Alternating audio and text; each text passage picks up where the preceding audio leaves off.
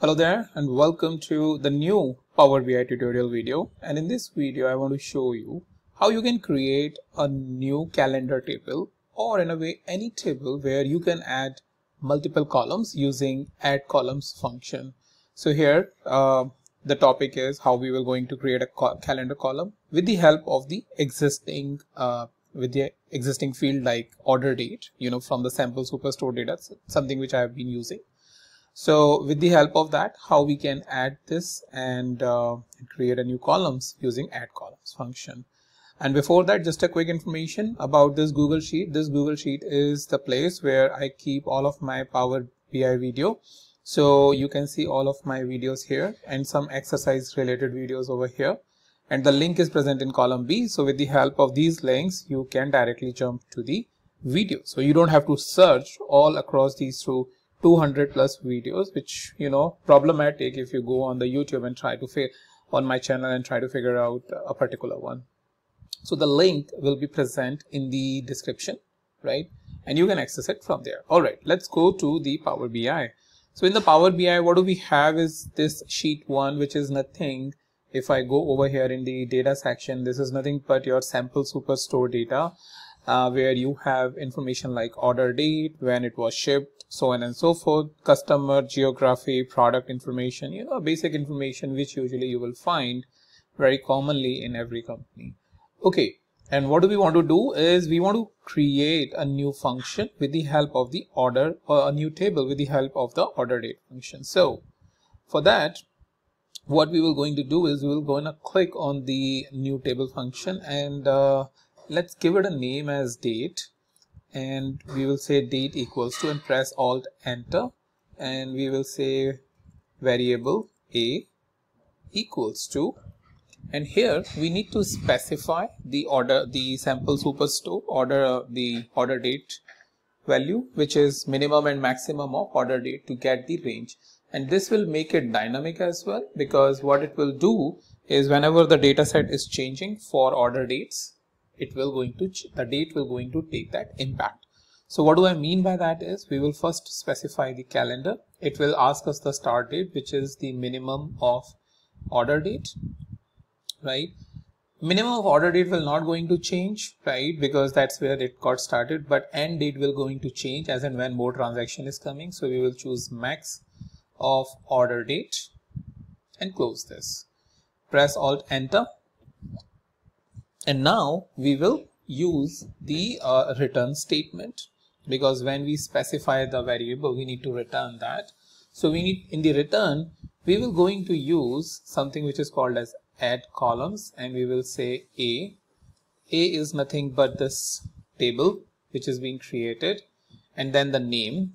We will first give it a name as year, and we will use the function year and date, right? Date is this one, which it will be created once a table will be created. So that's a benefit about it. I mean, you don't see it, a date has been created, but still you can use it, right? Year. Then we have what? Month. So we will write the month as a name, and then within the expression, month as date, right? And then what we have is the day, right? And then we will say day, date. Now we will going to write something as formatted month, right? So we will say month name, right? And we will say format. Value is what we have, date, and the formatting is MMM, right? So this is an additional piece. So this way, the more and more formatting that you need, you can add it over here. We will, let's say, add year month, something common, year month, and we will say format the date, then year is nothing but your YYYY, right?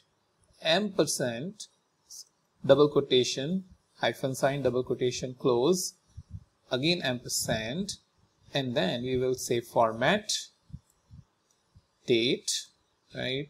And then for the formatting MMM. So just wanted to show you like how many different ways in which you may want to do it because of your reporting requirement. Okay, so once we have this, we will click on this and we have our table present here, right? So Jan is basically the month, and we specified this right? And so it's a 3-letter word. We have day, we have month, and even we have year month. If you want to change it, we just need to come over here. We say a month year instead of year month. If you want to do it, we can change like this. Over here, it's quite simple now. You can see and over here you can change. So just wanted to show you like how easy and straightforward it is to create the connection, create the change. So similar to this, if your organization has any requirement where you want to keep more columns because of your reporting needs, you can do that, right? On top of that, you can actually create the join, right?